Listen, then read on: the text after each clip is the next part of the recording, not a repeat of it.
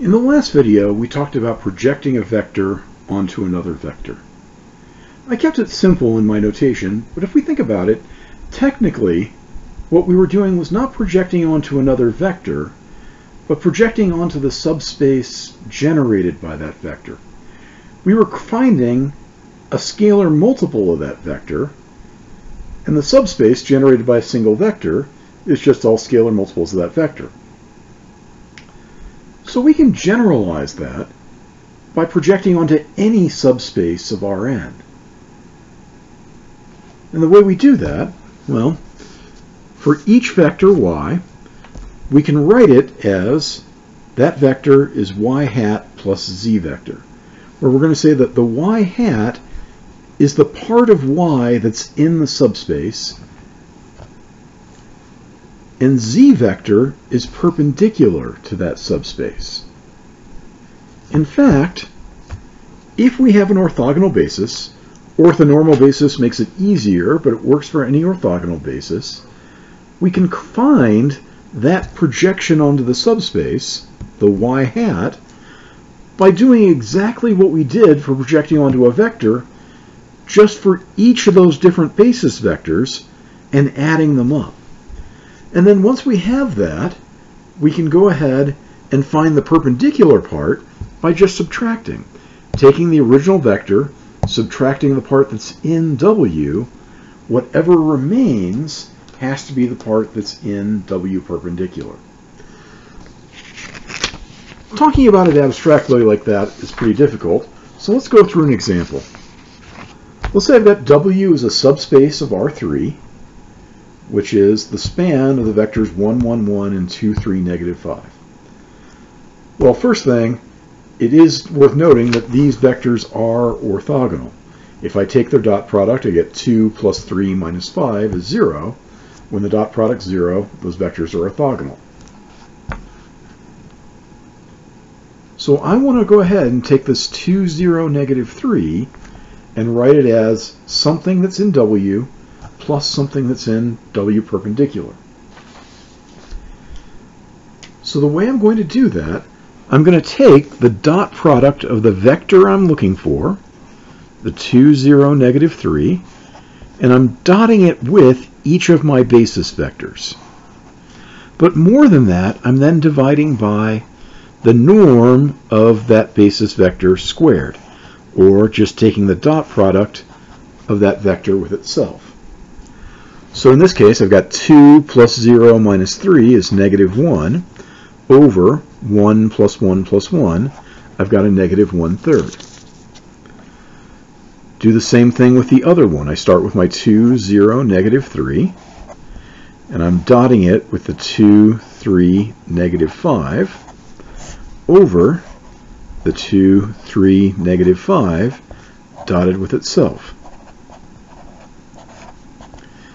4 plus 0 plus 15 is 19. 4 plus 9 plus 25 is 38, which simplifies to 1/2.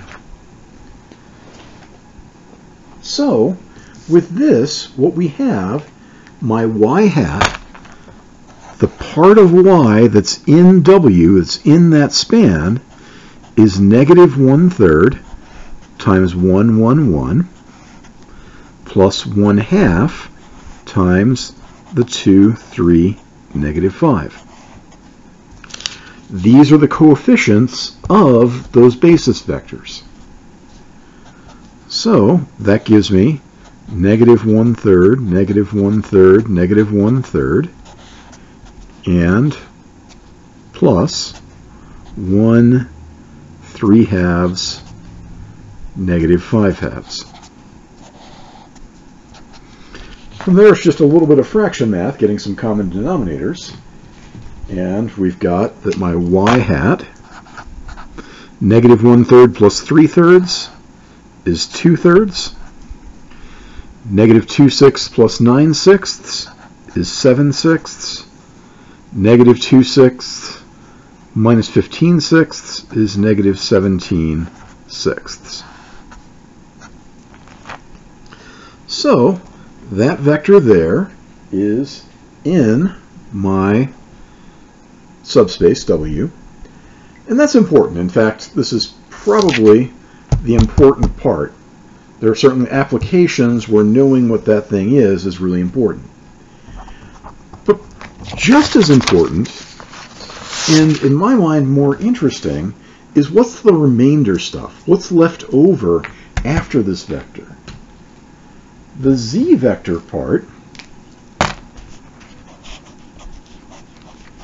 is my original y vector minus my y hat.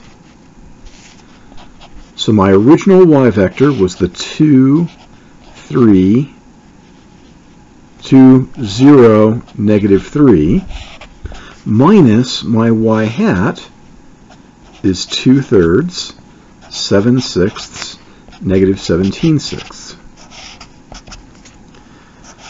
6/3 minus 2/3 gives us 4/3, 0 minus 7/6, negative 18/6 minus a negative 17/6 is a negative 1/6. Now, how can I check that this is in W perpendicular?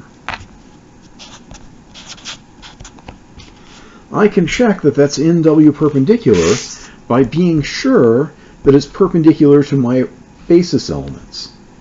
If it's perpendicular to both of these things, if the dot product with those is 0, I know it's in the perpendicular thing. So, if I take